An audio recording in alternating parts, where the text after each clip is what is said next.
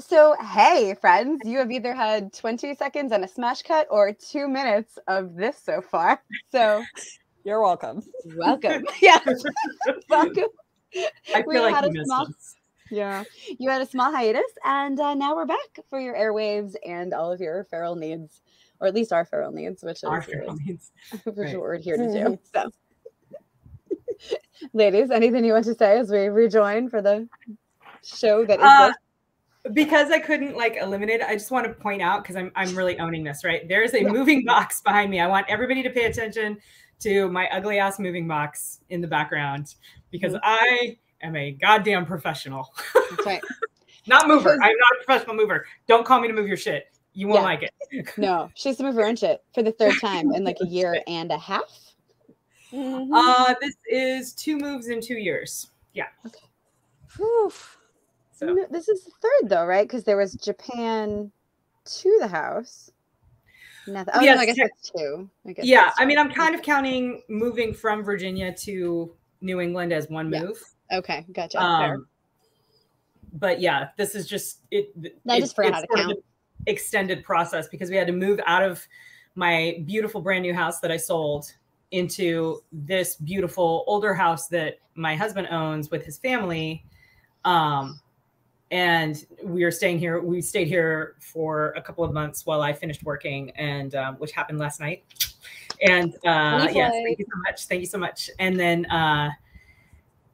on Saturday we drive north to move to New England.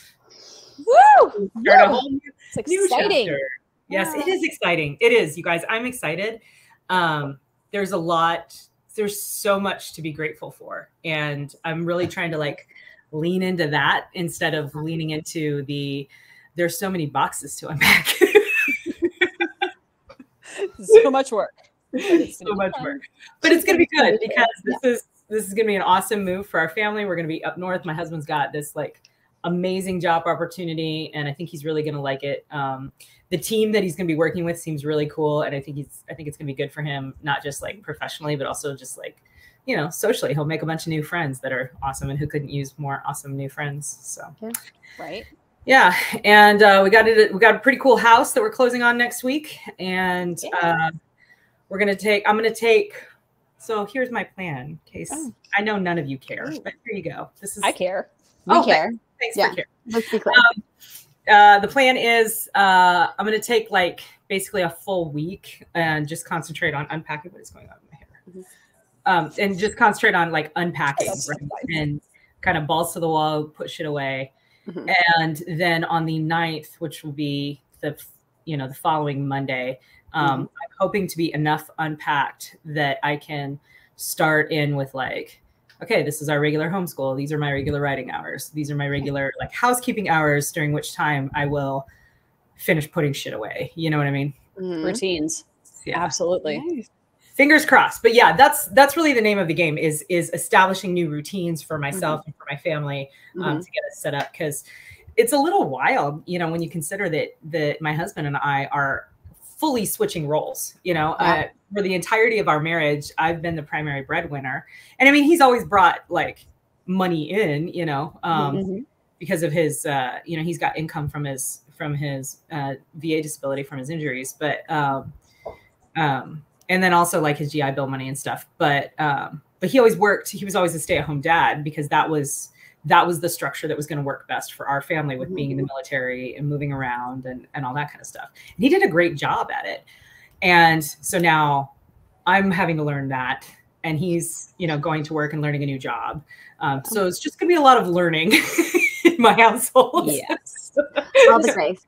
Yeah. Remember to cut yourself some slack and give yourself grace, because it is a huge shift. Because I've done that shift, and it is, give yourself some time to, get those routines going and relax. Yeah. It's gonna be great. Yeah. Thank you for those very wise words. I may need to text you and be like, Melissa, I need to hear it again. Anytime. There were a lot of meltdowns when I transitioned from the military to full-time stay-at-home and mom and all the things. And it was, it's a lot. It's a lot. Yeah. Yeah. Anybody that says stay-at-home parent is not work has never been a stay-at-home parent. Yeah, they can go fuck themselves. Yeah. We're 6 minutes in. We can say it. It's like, sorry. Yeah, we're good. Yes. Are we 6 minutes in or are we 8 minutes in? You know, we're not going to know this whole time, which is why we don't do time. So, yeah, directions unclear. So before we jump into the show, Melissa, anything you want to say as we get back to our people? So happy that we get to do this again, because this is so much fun just to talk with you ladies and just get to, be a little crazy and shenanigans and a lot feral. So yeah. We needed the hiatus. We needed it, but I also need you too. So I'm very happy that we're doing this again. I mean, to be clear, we've talked. We just have not recorded it for the internet. I was going to say, we talk like every 3 hours. So we're all codependent at this point. Okay, it's fine. So codependent. Jeremy absolutely said that to me I'm about to get your names tattooed on my arms, guys. I have more space. Yeah. We were talking about the show, and I was like, man, I'm okay if they don't want to do it because I could go to bed, but like it'd be really good to talk to them. And Jeremy's like, you guys are all just very codependent. And I was like, yeah. I told my husband, I'm like, for my 40th birthday, I want to go have a girls' weekend with my feral ladies. And he's like, okay. And I'm like, wait, really? He's like, it didn't sound like you were giving me a choice, honey. I'm like, well, I really wasn't. So thank you. Thank you for recognizing that. Thank you. Happy birthday to me. Thank you. I mean, let's be clear. We've already decided that, I mean, heaven forbid that our husbands go before us. We're going to be the golden girls. We are golden girls in this shit. Absolutely. So I've already bought a caftan. Caftan? A tent, a blousey tent that is lovely and colorful. I was gonna say I may have picked up a moo in Hawaii last week. Okay, you can call it whatever you want. It's comfy and I'm ready. JK, I love my husband. I haven't bought a shovel. To be clear, there are no shovels. No shovels. Yeah. My tomatoes are going in a bucket. It's nowhere you can bury anybody. It's fine. Okay. Another big yard. Fine. Don't whisper to me. He hates it so much. I don't have my microphone. Oh, so I can't be like. I'm just picturing like what comments he's gonna put on the screen for this. I know. I can't wait. I can't wait to see the post production. I love it. So the reason we are making this happen while Kacey is in the midst of moving and Melissa is wrangling 2 small humans, there's a box. I don't know if you saw, but there's a moving box, literally, like it's evidence. She's in the midst. Moving. Moving. Background. Moving. Background. And I'm moving next week, but my house is on wheels, so that happens. It's fine. But it's still a thing. It's still like it's work. It's still a hassle. Not quite as much. That's going to come into play. So put a pin in that. Yeah, we'll come back. Yeah. But so Kacey and I were talking earlier this week, I don't know, about writing advice, because I was talking to another writer friend of ours. And she's like, people always say this and people always say that. And I was like, cool. And writing advice is as good as it is for you. Like it can be amazing writing advice, but it might not be great for you. And, here are ways that can go wrong. Kacey's like, here are all the ways it can go wrong. Like, I don't know, for instance, if you're moving cross continent and then cross country and then again some more for fun. So then we're like, oh, we should do Feral Ladies and we should talk about this. And talk about this. For sure. Absolutely. Yeah. And whatever else comes to mind, because again, feral. Yeah. We don't play by the rules.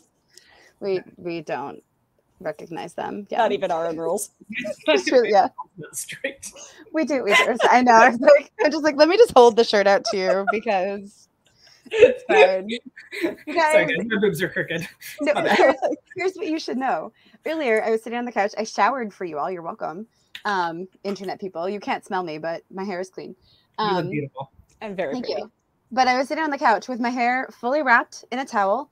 And I'm wearing pajama pants. But I was like, why? I can just go to bed after this show, right? No. Then I was like, wait, but why am I still wearing a bra? Oh, because I have a podcast. So you're welcome. That's how I know what my evening plans are bringing. Oh, am I wearing a bra? I must be doing something on camera. I don't know. There's a reason. Why can't I take this off yet? Why am I still wearing this at nighttime? The sun is down. There should be no bras. But freedom. Freedom. Slightly related to writing advice. I don't know. Anyway, Yeah. Kacey, this was your brilliant idea. Do you want to introduce it slightly Sure. better than I did? Yeah. Great. So, okay. So let's talk about bichok. Okay. I don't know if that's how I like to pronounce it. It might be bichok. It's bichok, right? It's button chair, hands on keyboard, which is in fact excellent advice, because unless you're writing longhand or dictating, that's the only way that you're going to get words, is putting the button in the chair and the hands on. The elves don't write it for you. Yeah, the elves don't. Well, I mean, we could talk about AI in a different show, but yeah, the elves don't write it for you. Bad elves. No. But here's the problem with that, right? Like anything else, there's context. Okay. If you are sitting your butt in a chair and putting your hands on the keyboard and you're just chained there and no words are flowing, you don't feel that creative spark, you've got to pee, you're hungry, you've got a headache, people are screaming in the background, like small children. Small children, right? You know, dogs like trying to crawl up on you because they're codependent as hell. Yeah, Marisa said I might have targeted that. Probably not about me. It's fine. You know, I mean, there are a million things that button chair, hands on keyboard kind of doesn't take into account, right? Yeah. So the key is, and this is kind of what we talked about when we sort of had the idea for this episode, was good advice. But when is it not good advice? Mm-hmm. And the thing that I would like to highlight first as a time when good advice is not good advice for you is when your needs are not met. Okay. Mm-hmm. If you're hungry, if you've got to pee, if your messenger keeps dinging because you forgot to close the tab out before you started the podcast, if your kids are screaming at you, mm-hmm. if you have a flood happening in your bathroom. I don't know. But all of those 2 days ago. Yeah. Wow. All of those are needs, right? And if your needs are not met, if you are tired, if you need rest, you're not going to get words. And if you get words, they're not going to be the best words that they can be, right? Yeah. So meet your needs first and foremost. If you're and sometimes I feel like we don't know that our needs aren't met until we try to do mm-hmm. something like button chair, hands on keyboard. And I know, like for me, I'll sit down and I'll be like, okay, all right, here I am. I'll read the scene beforehand. And for whatever reason, I can't get into it. Mm-hmm. If I can't get into it, it usually means that there's something else blocking me. There's something going on. Like mm-hmm. I'm hungry, or I'm exhausted, or I feel gross and I need to take a shower. Anything like that can fall into the category of like responsible self-care. Yeah. If you need to do that, go do that thing first, and then come back, put your butt in the chair and your hands on the keyboard and see how it goes. Mm-hmm. The other thing I definitely go ahead. As you say, I think I recommended for that too. And I stole this from Kacey a long time ago in terms of working out. It was like, okay, yeah, you don't want to work out. Fine. That happens all the time. Do it for 10 minutes. And then if at the end of the 10 minutes, you're like, this fucking sucks, then go, you tried. Yeah. But give yourself permission to stop at that point.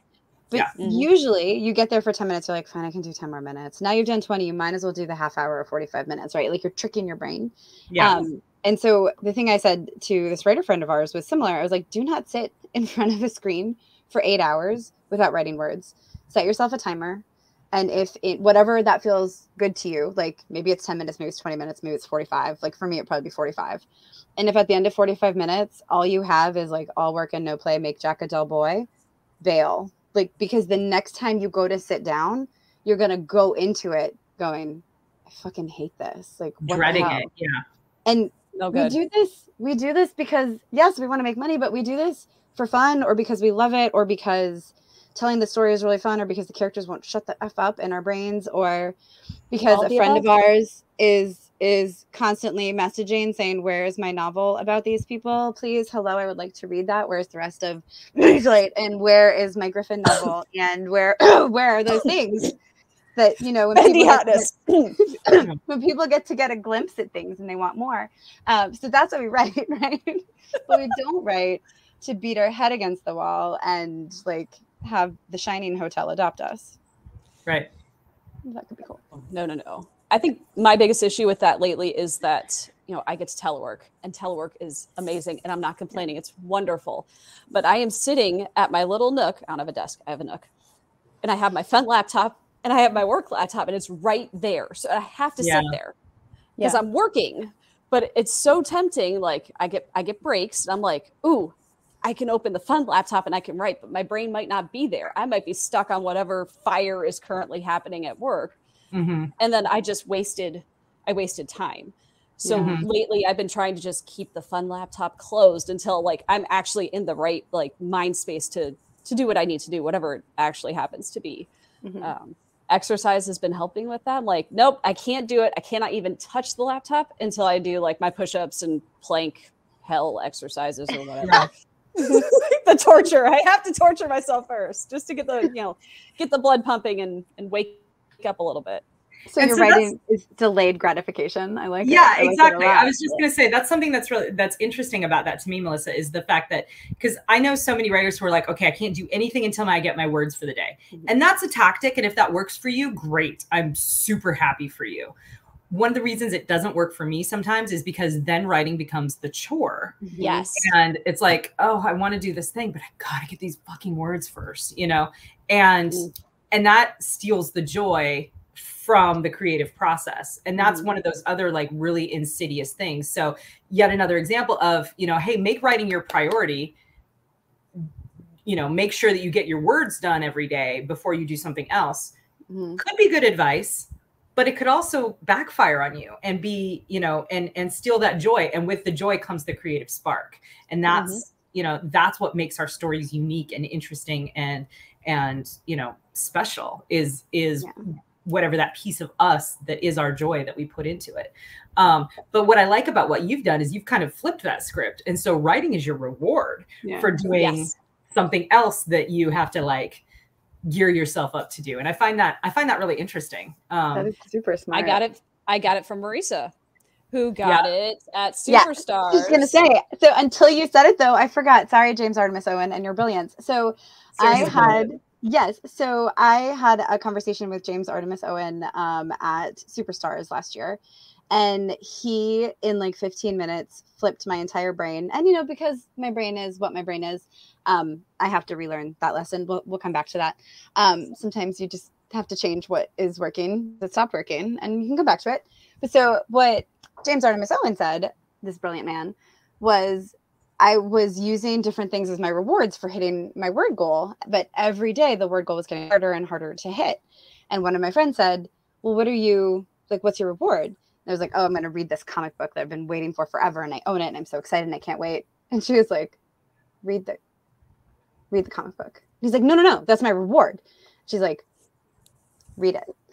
And so he did. And it was this book that he had been wanting to read forever. And it gave him all of this energy and all of this excitement. And he was like, and then guess what I did? I rode that excitement, blasted my word count to pieces. He's like, do the thing that gives you energy so that when you're writing, you're already in that space. And then you remind your brain, I do this because I love it, not because I have to. And it made a difference. Like I finished a draft of a book. Like it made a huge difference. So now it's two things. It's like, do the thing that gives you energy or like builds your delayed gratification. But I also have rewards. So there are some books, like a certain pirate book, is my reward for finishing this next short story that I have to do. It's just on my Kindle mocking me. But because I know it's like keeping me motivated to get towards it. But every day I'm like, oh, I'm going to go for a walk first. I'm going to go outside. I'm going to see birds and really large spiders because of where we are. And then like they're so big. It's spider season here. It's that's a different feral. This is not my fun feral. But it is like get the energy, take that with you. Your readers are going to be able to enjoy that too. Like, because it's going to be a much more exciting. Yeah. Oh, like you can tell when the author is enjoying what they're doing versus like when it feels like pulling teeth. Yeah. I've reread stuff during, the editing process. I'm like, oh yeah, I remember when I was writing this. It sucked. I hated it. Yeah. I can tell. Gotta fix that. Yeah, the grind. The grind comes through. It does for sure. Yeah. You know, and sometimes I don't know. I feel like sometimes it's like, okay, yeah, I know this is grindy. I just got to get through it so I can get to the, you know, the fun parts, and then I'll go back and fix it in post, and that's fine. That's yeah. That's a valid strategy too. But it's much the drafting process, the writing process, even the editing process, I would argue, is more fun if it's fun. Yeah, if you're having fun. I don't know. If you're looking forward to what you're doing, like right. If you're taking enjoyment from the action rather than dreading it, and and if it's more fun, you're gonna do better. Like you know, your skills are gonna be better. So so I think that, you know, that's kind of the bottom line too. I love that you brought up exercise as well, Risa, because that's something. So that's an area where I have lately I've been totally neglecting myself with regard to exercise, just because I've had, you know, some stuff, work schedules going on, moving and going on vacations, and which admittedly, you know, I'm not complaining about any of that, but it's been very difficult for me to have a consistent workout routine, right? Yeah. Which is one of the things I'm looking forward to about my new job as a, you know, housewife and full-time mom and homeschool mom, is like we were talking about, the ability to set routines to include a workout routine, because I have found for myself that if I meet my needs, if I'm taking care of my physical body, my emotional health, my spiritual health, my social health, all of those things, if I'm doing those things, then whatever I'm putting out into the world, whether it be, you know, flying a helicopter or homeschooling my kid or writing a book, it's going to be better quality because I'm in better shape, right? You know, I'm at the risk of sounding like what I am, you know, the human weapon system needs maintenance, just like every other weapon system in the history of. Sounding like what I am. You're welcome. That was amazing. But yeah, so again, you know, meet your needs, including exercise. And if you don't like working out, cool. Yeah. Go for a walk. You've been walking lately. How's that been affecting your output, Marisa? It's sadly, I was very upset about this one day. I had just been in like kind of a little funk for a while. And then I was going for walks every day because DragonCon was coming, and you average 5 to 8 miles a day at DragonCon. And I was like, I'm going to die if I don't start doing things. So I started walking every morning, and some afternoons because humidity is a thing. And like one day, 3-4 weeks in, I was just amazing mood, like the kind of good mood I hadn't been in probably pre-2020. Just like, it was amazing. Like, it was just such a good mood. And I was like, why am I in, like, it was a good day, but why am I in such a, it's the exercise, isn't it? And it was, and I was so mad. Damn you people who've been telling me this all along. You're wrong.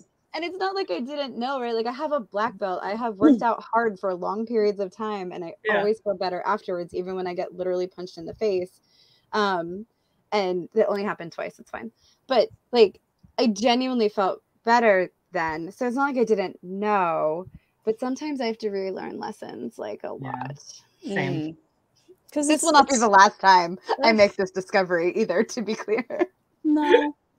And it's like, I don't want to do, me personally today, I've only done 1 round of push-ups. When we're done, I'm going to have to do the second round. And I don't want to, but I'm going to. Yeah. I'm going to do it. It's happening. Because then I'll reward myself with chocolate because, I mean, I worked out. That's right. So now I can have dessert. That's how that works. Yeah, that's accurate. Yeah. Yeah, for sure. I don't know. Maybe I'll start doing something. Maybe I'll start doing something like that, Melissa, where I just do like a couple sets of push-ups during the day. I'll see. It's honestly not much. It takes me all of like 3 minutes. So even though I whine about it, I'm like, really, this took like 3 minutes or less to do a set of push-ups, some mountain climbers, and some planks. It sucks, but it's done. It's just done. Like, but and then I feel they suck. The other thing I love is yoga or stretching. Even just stretching, because as I get older, like maintaining that flexibility. I'm seeing such a correlation between maintaining flexibility and being able to do the stuff I want to do without pain. Yeah. So yeah. The morning walks we've been doing. So I gave myself a couple weeks for them to just be walks. It's pretty hilly here, so that was good enough. And then I started doing like each dog park we went to, because we're in a dog campground, so we have 7 dog parks. So each one we went to, I would do like a set of squats or some effing lunges. I hate lunges so much. Or like stretches, or just various things. Yeah. And it really made a difference. But it didn't take long, and it was part of the walk, and you're outside, and the weather's beautiful, and there's birds, and it's so nice. Yeah. It's like, damn it, this helps. I hate that I like it after. I don't like doing it, to be clear, because I'm just sweaty and gross and mad, but after, so nice. I kind of equate it to painting the house. I never want to, but when it's done, I'm like, oh my God, it looks great. I'm never doing it again. Until the next time I have to do it. Yeah. So bottom line is move your body, because that too is a need, a physiological need. Even if you don't, if the word workout has baggage for you, fine, ignore that. Move your body, walk around your house, get up. Or if you have chronic pain or other things, do what is in your power to do. Do not hurt yourself, but take care of those needs, whatever they are. Rest, put your leg up, do the things you need to do. Right. Use your assistive devices. Yeah. Get away from the laptop. Take care of our house. Yeah. Yeah. Especially if you find yourself stuck, right? Like if you're sitting there and you're just stuck, sitting there and being stuck isn't going to unstick you. Doesn't make you feel better. No. What are some of your favorite ways of kind of, I always think of it as like short circuiting the brain, right? Like if my brain is in this, this scene sucks, I don't know what to do next. I don't know what to do next. I don't know what to do next. It's like, it's on an endless loop of that. Right. Yep. And it's almost like I have to short circuit it with something else in order to get it out of that loop so that I can come back and be creative again. Yeah. Exercise, getting up and moving is one of my favorite ways to do that. Yeah. What else? What else do you guys got? My top 3 are shower. Oh, good. Yes. Shower. Yeah. When I can't write things down, suddenly my brain's like, here are 85 ways to fix this plot hole. I'm like, cool. And usually I can keep at least 3 of them. So Marisa's in the shower with her shampoo, my hair, writing in hair. Yeah, it's fine. Grease pen on the tile. Grease pen on the tile. Dry erase, it's fine. Wait. I mean, maybe I should do that. Jeremy, write this down. Right? I'm thinking about it. But shower is good. Going for a drive, also very good for me. And then exercise, yes, but I'm so reluctant with that still. It's nature. So go out to the woods or the beach, wherever the RV happens to be in is easier. But just escaping for a little while where I can't write anything down. Maybe I can jot it on my phone. Suddenly my brain's like, oh yeah, no, I know what to do. Yeah. Mm-hmm. Here's a brand new idea that you should go home and write and worry about that other one later. Yeah. Well, yeah. Those are all great things. I do those too. Another technique sometimes that works for me, because we're all busy, right? We all have like a list of projects that we're either working on simultaneously or that we're going to be, getting to next. So sometimes if I get stuck on what I'm currently doing, or I find myself eyeballing the ceilings going, I could decobweb. I could do that. I could dust. Cleaning. I don't want to do that. I am procrastinating. So I'm like, maybe I'll start just doing notes or, plotting out something that I'm going to work on next because it's exciting and it's fun and it gets my brain working again. Yeah. It gives me a break from whatever I'm stuck. Yeah. Yeah, for sure. Yeah, I'm with you. Outside helps a lot. Even if it's just stepping out on my patio or front step or whatever and taking a big deep breath of air that's not coming through an HVAC system. Sure. Yeah. That can help a lot, But a lot of times too, what I also find is that I do that when I'm tired. And so if I find myself there and it feels like my brain is frayed around the edges, I'm like, I need rest. As much as I hate it, I need a lot of rest. You guys, it's I'm mad about ridiculous that. how much freaking sleep I need. Mhm. I'm Okay. one of those people, you know how they say, 7 is an average, right? 7 hours a night is an average. Some people, my husband can be perfectly fine on like 4.5 hours of sleep a night. I need like 9, you guys, and it sucks because it's so much time I need. I can't be doing other things. Yeah. So, And that list doesn't get smaller while you're asleep, which is some bullshit. Yeah. What's that? What happens? Your list does not get smaller while you're asleep. Which is bullshit. Yeah. Nothing happens while we're sleeping. It's just like, why? But we have Why if I don't get, and I mean, I can surge, right? I can for sure surge. I can make it work on 7 hours or 6 hours or 5 hours or, today I'm working with Dragon 4. Con 4 hours. Yeah. But for only so long. Yeah. That's it. Then The surge jobs are not sustainable by definition. Yeah. My current favorite piece of internet advice that I stole from like a Tumblr post. Yeah, I do. I like this one. This is good internet advice. If you did your best all the time, it wouldn't be your best. It would be your average. Saw that one. I saw that one. That's you can't do your best all the time. You do your average, and your average is pretty damn good. Do your fucking average, and sometimes you can surge and do your best. But if you're doing your best all the time, it's not your best. It's literally not your best. Right. And here's the other thing too. Like if you want to increase your best, you can. Yep. You absolutely can. Surging or your average. If you want to. Yeah. Sorry. If you want to, if you want to increase your best, you have to increase your average. Yes. Right. Both. Yes. And if you want to increase your average, you can do that, but you can't do it by surging, by forcing yourself to surge, because all that is trying to sustain a surge leads to burnout. No good. Hi. Yeah. So. Nope. So what the key is, if you want to improve your performance, you have to do it incrementally, right? Yeah, slow and steady. Yeah. And that's not to say that it has to always be small increments. I mean, I think that, given you can level up. You can level up. Sure. For example, my hope is that in my life, my production will actually increase to a noticeable degree because I now have one less commitment on my time. I'm no longer, working full time outside the home. So my hope is that, again, utilizing these routines and structures, I'm going to have dedicated, protected mommy work time. And I know all you work at home moms are laughing your asses off at me right now. I understand. I do. But that's the goal, right? It's an ideal. It's a great goal. Yeah. Very important to have goals. And if we get there 3 days out of the week, and I get some solid words down, those are words that I wasn't getting before, right? Yeah, so 100%. So I guess that piece of advice is, sure, structure your work day, treat it like a job, but do that in a way that makes sense for your life. Yeah. I would also recommend. I want to go back to the incremental growth and the grow and structure piece. But another thing when you're stuck, or to give you energy, or just to help you build, is surround yourself with people who support that. So if you can, I strongly recommend not just a super supportive spouse, which is amazing, or bestie, amazing.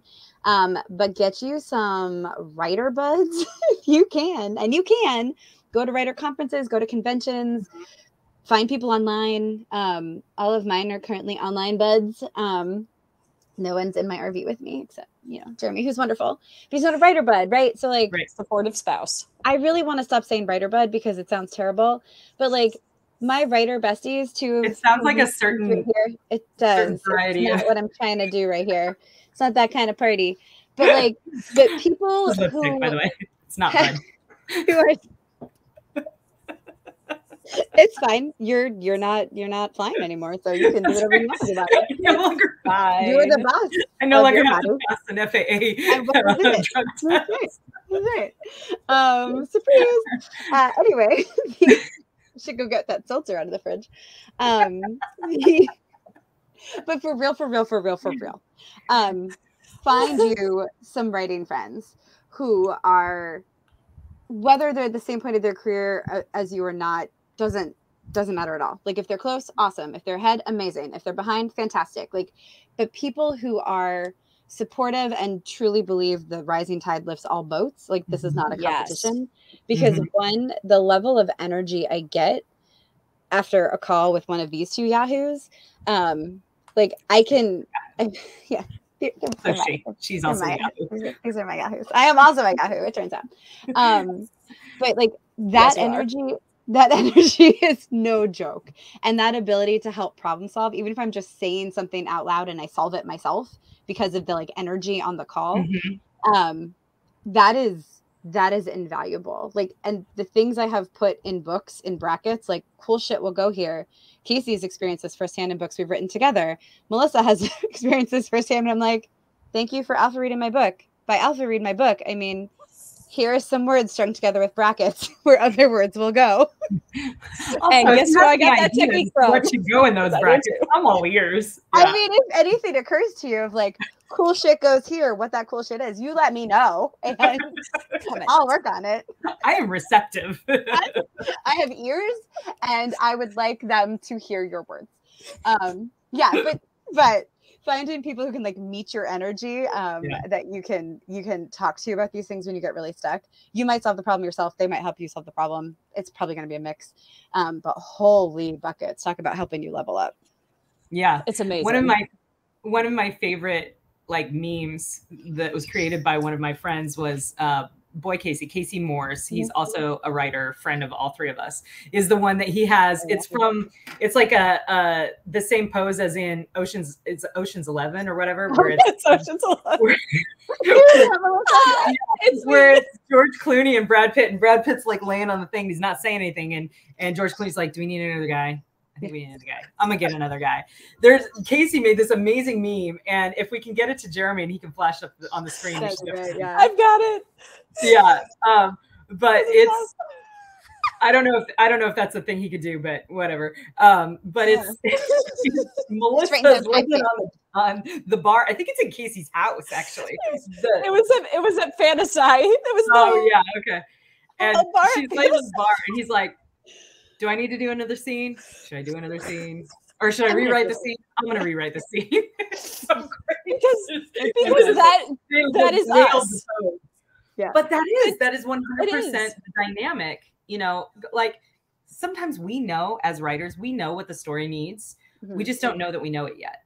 But in talking it through with our friends, it that kind of makes it percolate to the surface, you know? It does. It really helps to talk things out because I've done that with you. I've done that with Marisa.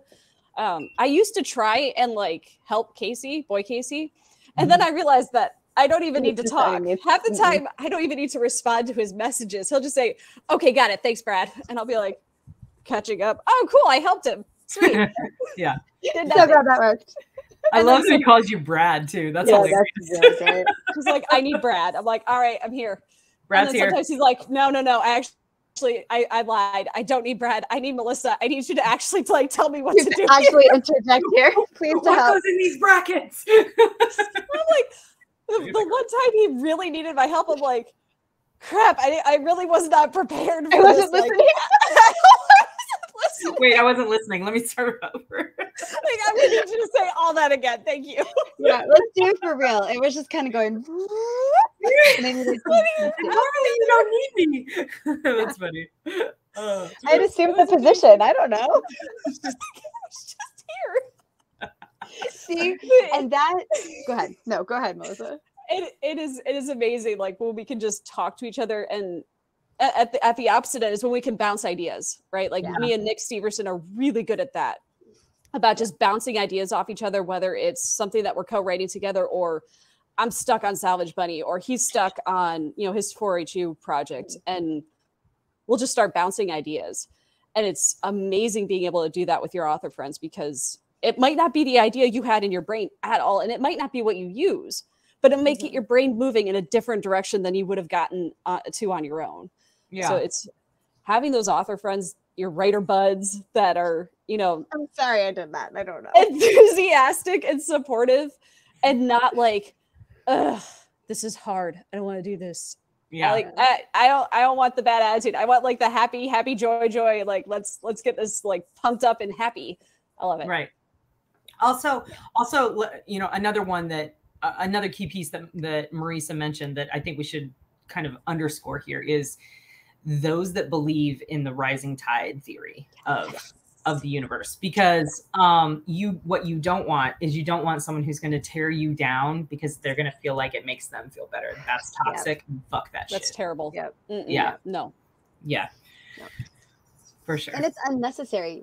None of us, even our amazingly talented, ridiculously productive friend Katie Cross, cannot write enough books to keep every reader happy forever. Right. She writes a fuck ton of books and they're amazing and they keep a lot of readers very happy. Right. And those readers read other things. So like we can't, none of us can. Cross only produces one novel a month. If you know most rabid readers, only one. She's amazing. She's awesome. We love her. But my point is, most rabid readers will read a book in about a day, right? Yeah. That still leaves 29 at least other days, unless we're talking February, right? For them to read our books, right? So, there's the only real competition, I think, is with yourself, right? We're always trying to level up and do better, and I think that that's healthy. But it makes no sense for me to try and compete with Marisa or with Melissa or with anyone, because my stories are apples and Marissa's stories and Melissa's stories are bananas, and Katie Cross's are fucking coconuts, and you know, all this shit's different. It's all delicious. Marissa's is tuna fish. It's fine. Canned food. Hey, sometimes you really want to tuna fish sandwich, okay? Yeah. But you get my tortured metaphor, right? I do. Only you can do what you can do. Yes. And the world needs what you can do. Yes. So do that. Yeah. But do it in a way that is sustainable, which is not forcing yourself to follow what may be very good and very well-intentioned advice, but if it doesn't work for you, it's not working for you. Yeah. So, and it might work for you for some time, and then it stops. And that is not a failure of you. Nope. That is your brain doing any kind of things. Your brain, like, it's like resistance training. You have built up that muscle and now your brain's like, nope, that doesn't work anymore. or it's a change in your circumstance. Yep. You're moving, or other things are happening, or it worked for one kind of story, but it's not working for this story that you're on. Yeah. Or you did level up in that last thing by writing, I don't know, 70,000 words in 2 months, or 80,000 words in 2 months, maybe. But then you didn't write again for 8 weeks because your brain was tired. Right. But then you could come back and write that again, but not all the time. Or because your brain is mine and needs the next shiny object in order to be tricked again. So it's okay to change the advice that works. Like, I have been the person who wakes up and says, okay, I'm going to write 500 words before I can even have coffee. That's what I'm going to do. And that it worked for me for like 6 weeks. It worked really well, because then it was like, any other words you write today are just their lanyap. Yeah, they're total extra. Congratulations. Like, you've done the hard part. You could write 100 words a couple more times today and you're going to be good. And that made my brain like really excited, because I was like, I can check off a thing. I can have the dopamine. I can make the happy. Like, yay. Happy. And then after that, my brain was like, this is some fucking bullshit. Do something else. And I was like, okay. And I tried to force it for too long, and writing became a chore, and I couldn't do that anymore. And then it was like, okay, write 100 words. And that worked for like a week. But my brain was like, no, I figured out this game. I don't like it. So it was fine. Like, that was not working for me anymore. So then it was like, do a thing, reward yourself with a writing break. Do another thing, reward yourself with a writing break. Read a chapter of a book. Like, I finally got to read the Vorkosigan saga, so that was pretty great. And it was like, I'm going to read 2 more chapters. Yeah, and then I'll write. It'll be great. But like, find the thing that works for you, for that project, for that time, for now. Yeah, and if it changes, that's okay. Don't be like, oh no, it was the perfect writing advice. It wasn't. It was the perfect writing advice for you for that moment. And now it isn't. Yeah. Move along. Yeah. Well, And it may change, it may not. Covered the whole, like with writing advice, like, you know, there's a lot of good advice out there, but there's the one thing that I've ever heard that was bad just applied to when people are like, this is the way. Yeah. No, there is no one way. There isn't, Yeah. as Marisa said, there's clearly no one way even for you. So find what works for you. Take all the advice. Really listen, buddy, you know, with a grain of, or a, you know, bucket full of salt, and figure out what works for you, like that day, not even that week, because it can change all the time. Yeah. I will say the one thing that I will stand by as being hard and fast is meet your needs. Yeah. You know, meet your needs. If you need to go eat something. Your writing will be better. If you need rest, get some rest, you know. Listen to your body is important. Listen to your body. Yes. Yeah. If you know, if you're ill and you just need to recover, give yourself the time to recover. You meet your needs. And I think that's pretty hard and fast. I would say I'm trying to think of an exception to that rule. And the only thing that I can come up with would be something like, you know, I don't know, a deadline type situation where you just gotta like, and you're so close to the end, you just gotta finish that, you know, the last big battle scene, and you're like sitting there crossing your legs because you gotta pee, but God damn it, you gotta get it out, get the words out first. Okay, fine, whatever. Don't pee yourself, but you know, make it happen. You're gonna do. I've definitely sacrificed sleep because I'm really feeling the energy, and like the thing I needed was sleep. But I was on a roll, and I was like, "Oh hell no, I'm gonna write it." Like, but again, you're listening to your body. You're making that judgment because the next day I was hungover from lack of sleep. So and how much did you produce the next day? None. Yeah. So if it's worth it to make that sacrifice because you're reaching some milestone, or you're meeting some short-term deadline, some short-term reward, or you're just in the groove. Yeah, and you can afford the recovery time. Fine, great. Yeah. But meet your needs. Yeah. And do that fair. You know, take care of you because you're the one who has to do this. Right. Yeah. So the other advice that I would say, like, keep in mind, but it's not advice, it's more of a guideline, is because it's part of giving yourself grace. It's one of my favorite stolen pieces of remember this, and I think it's Neil Gaiman, but he might have also stolen it from somewhere. I don't know. The point of the first draft is not to be perfect. The point of the first draft is to exist.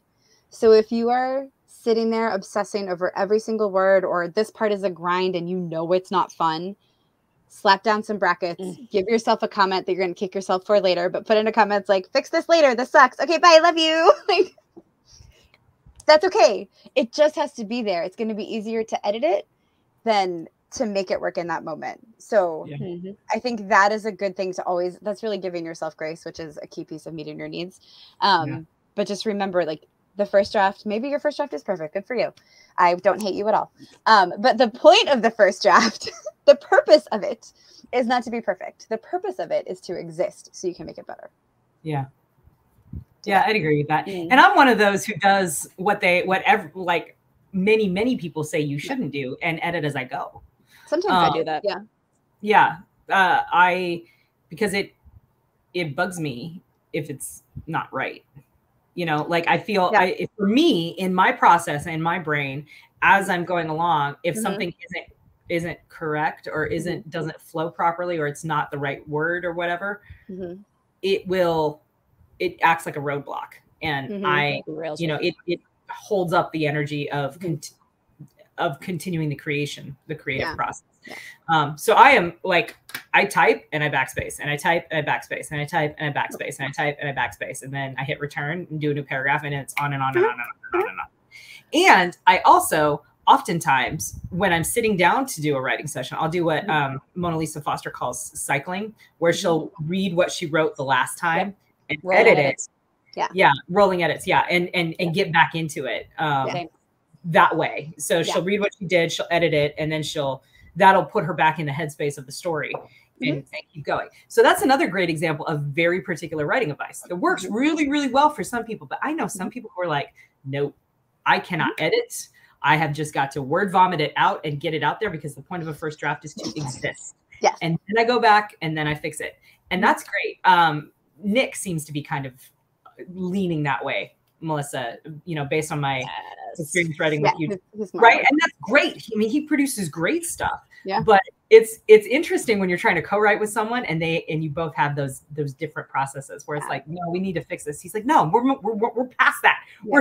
We'll come back to it at the end. So I'm like, I gotta fix it. And he's like, just write it. I have to fix it in order for me to know what happens next. You know? So I do think there's a difference there too. But like, one, it's what works for you. Like that is the underlying piece of everything. And let's come back to the co-writing in 1 second. Because but we should do a whole different episode on co-writing. You know what? Yes, we'll come back to that in more than 1 second. We will see you in November. Or December, who knows? Time does the honorary feral lady, maybe as a guest. Maybe, yes. I might have messaged one of them about that.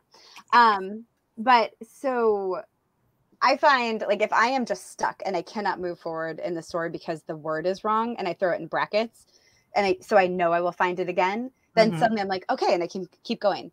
I do that with names a lot. Yeah, I do that with names a lot. But or like who I'm going to kill in a battle because I don't always know right away. I get later, I'm like, oh yeah, we'll come back to this.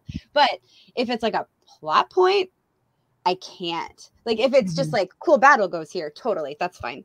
But if it's like I don't know what happens, like I have to at least know how like they get out of it. Like I have to know something. If it's like critical to the story can't go on. But if it's critical to the story, but I can finesse, like anyway, brackets free me from that like stuck place. But I do edit. Like my drafts tend to be fairly clean minus the brackets.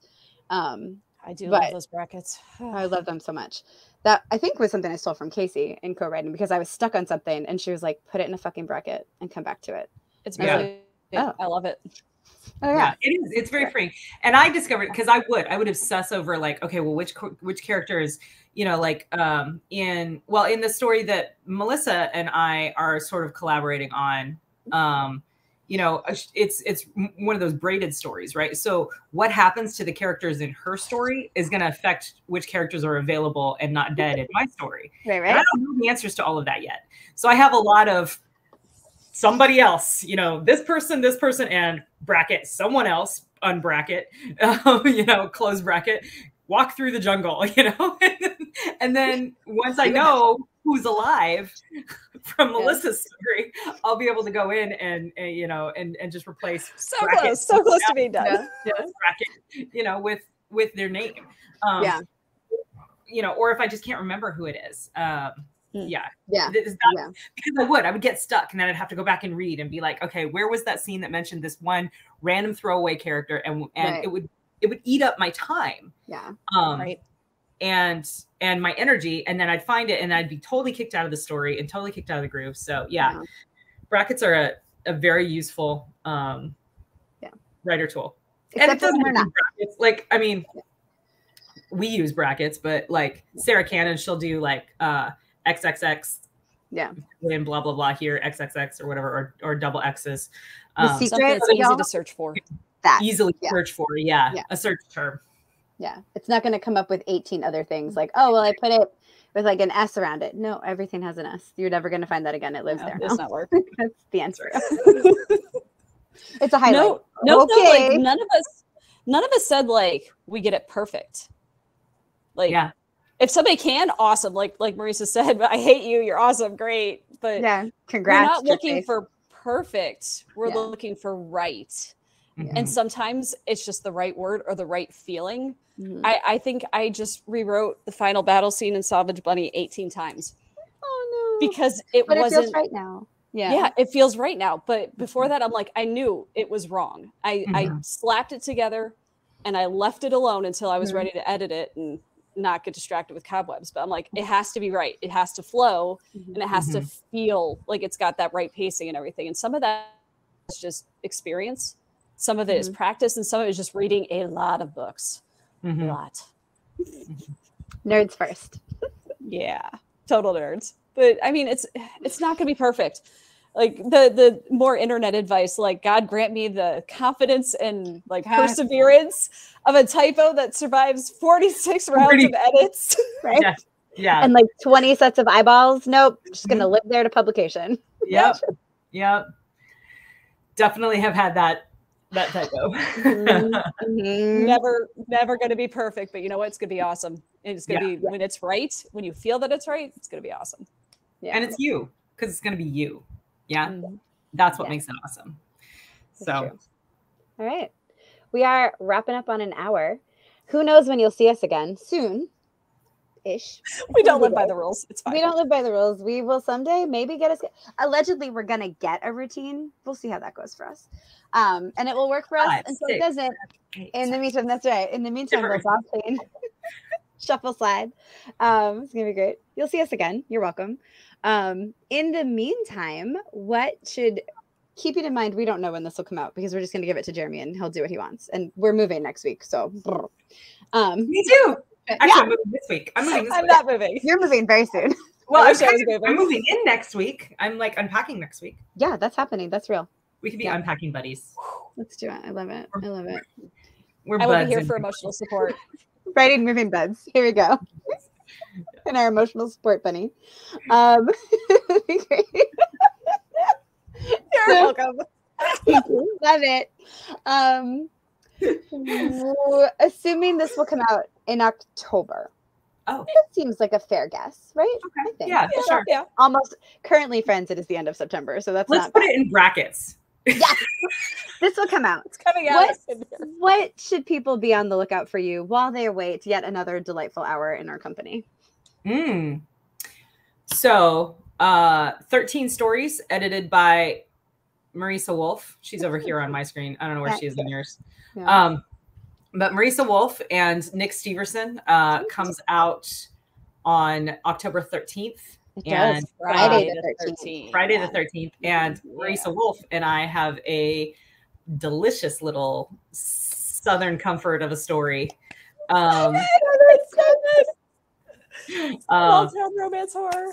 It is a small town romance horror story. You are welcome. You are so welcome. So that is the next thing that I have coming out. In addition to that, at the beginning of 2024, Down These Mean Streets, which also has a story by Marisa Wolf. You guys might be noticing a theme about my career. It involves a lot of Marisa Wolf. I just follow her. It's fine. I love it so much.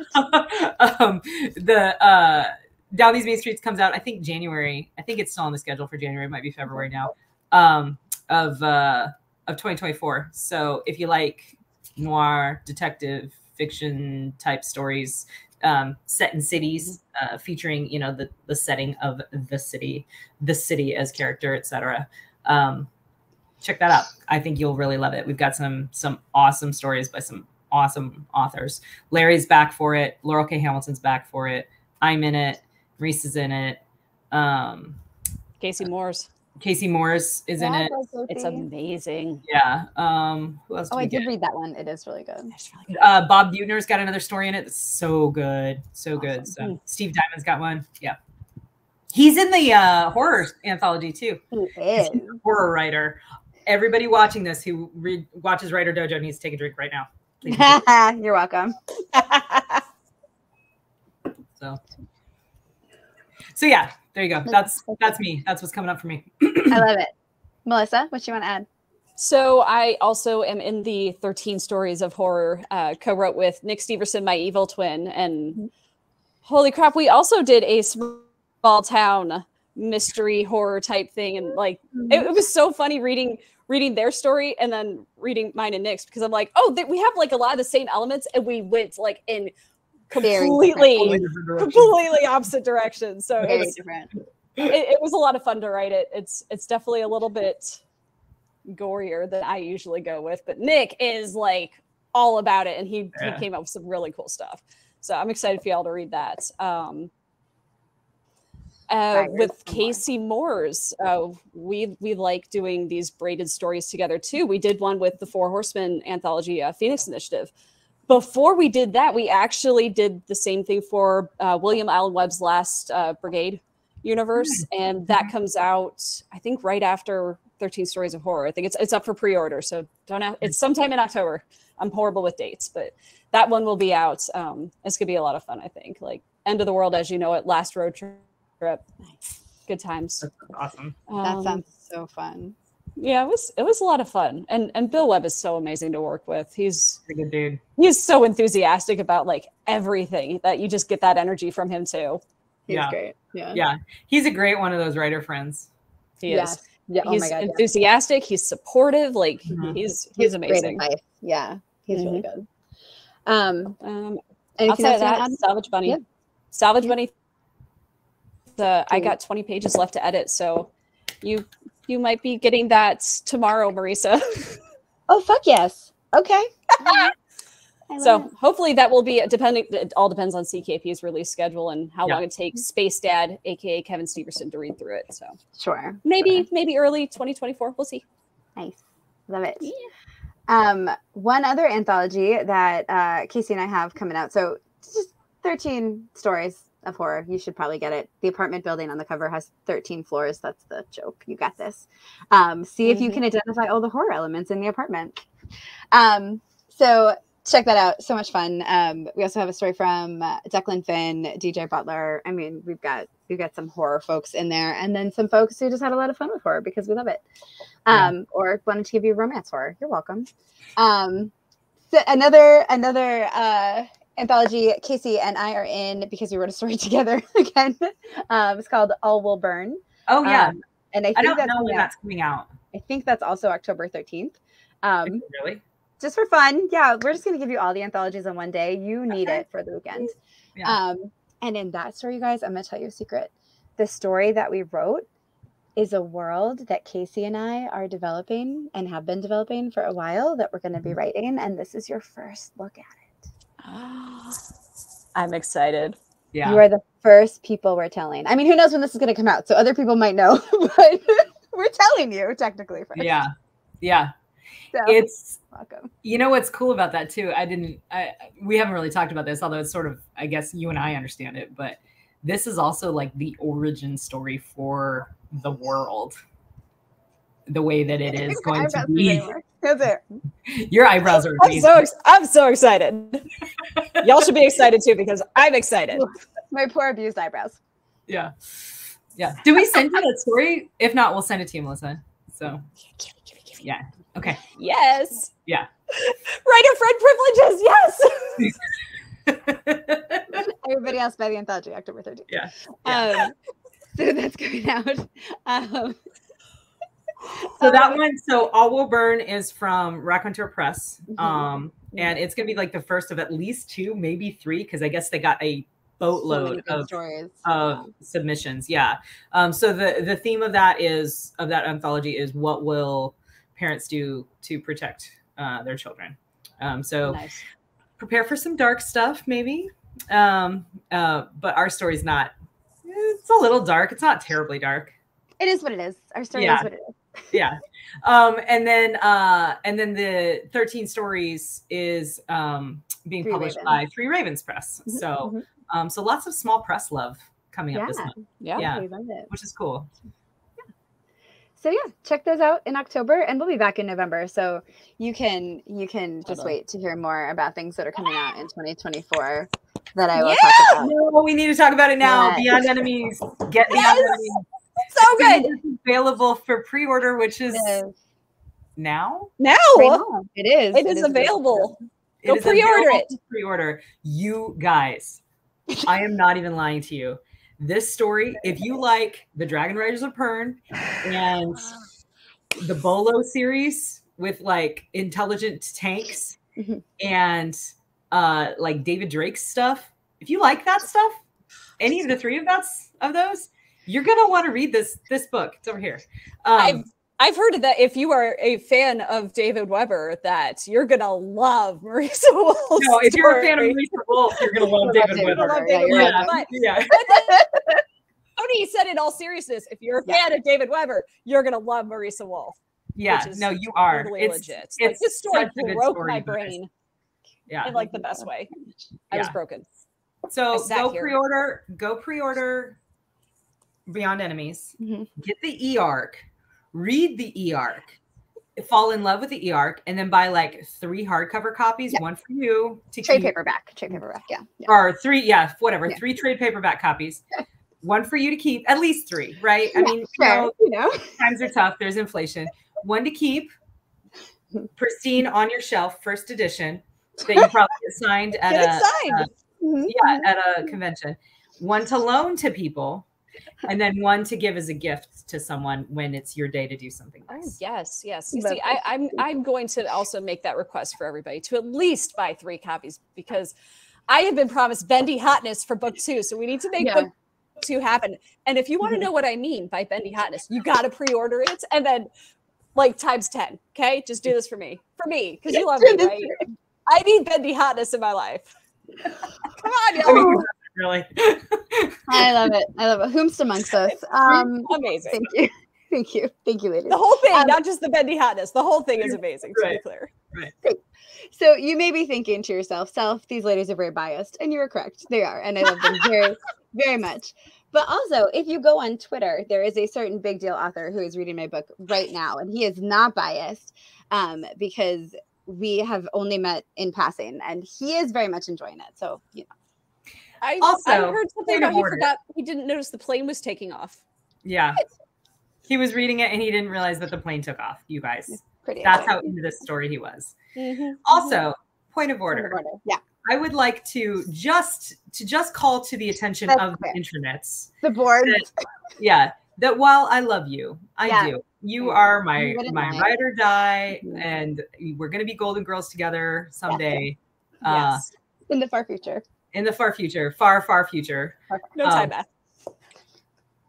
I am not known. This is true. For not saying, or for saying things I don't think. Yes. Or don't believe. Yes. And I think and believe in the core of my soul that you're a fucking superstar. And this book is amazing. And legions of military science fiction fans are going to get their first taste of you. And all you're going to hear about for the next 35 fucking years is, when's the next Bee and Talon book coming out? Team Breezy for the win. Yeah. When's the next Breezyverse book coming out? Thank you. I love you. We are biased. She is right. I'm calling it. It's a yes and. Yes. Also, yes, we're also book nerds, right? At heart. Yes. Right. Yep. And I'm blunt as hell, and I don't say things I don't mean. So. That's true. That is 100% true. So if you were saying that to yourself, these are biased ladies. Yes, and also honest. So there you go. You're welcome. And if you need further verification, my husband witnessed me sitting in my chair for 10 minutes while he is making dinner by himself because I was too broken to get up. This happened. It was witnessed, and there is camera footage of it. So it's amazing. Just buy the damn book and we'll leave you alone. I promise. Let me read it. You got 5 more months of this. You're welcome. Sorry. Thank you. It is what it is. Yeah. All right. Oh my gosh. I love it. I love you. I love all of you watching. Thank you for joining us and our ferality. Yeah, I love it. You should come see us. Rumor has it 2 of the 3 and hopefully 3 of the 3 of us will be at MarsCon in January. Yeah. So you should probably, cross your fingers that 3 of the 3 and then come see us. MarsCon in Virginia, just to be clear. I think there's another one somewhere. There's MarCon too. There's MarCon, but I think anyway. Virginia Beach, Virginia, January 2024. Yeah. You should come see us. We're delightful. We're even more somehow delightful in person. You're welcome. Than here. Although once Jeremy gets done with this video, who knows? Maybe this is as delightful. He watches and be like, "Why? Why are you like this?" Yeah. We love you. Yeah. Love you, God husband. I cherish our friendship. That's it. I mean, he heard 1/3 of it because I am not quiet and we live in a camper. So he heard my part. Now he gets to watch the whole beautiful, amazing show. Round of applause. I see the Jeremy. We love him. Thank goodness he exists. Okay, but for real, it's 1 hour and 10 minutes or 1 hour and 8 minutes. We don't know. You know the answers. We do not know the answers. We don't know. May the force be with you. I don't know. We need a sign off for this. It's probably not that one, but Are we growling or something? Isn't there a roar? Didn't we do that? I don't know. We did I think we something. did it at the beginning because of the intro that you're The intro. Yeah, yeah. That Put intro in the is feral. comments what you think our sign off should be. give us some good feral suggestions. Maybe we should just all hold F-bombs and like throw them at the screen. I don't know. Mine's packed away. Imagine I'm holding it. Imaginary This is for F-bombs. the future. This isn't for now. This Right. is not for now. Right. You can just yell fuck. That's your F-bomb. That's I'll it. just lift my boobs so you can read. It's feral. Yes. You're welcome. Maybe that's all we do. Just at the end, we're just like that's what we do. What? Here we are. Okay, bye. We love you. I'm gonna hit end recording now. Bye. Bye.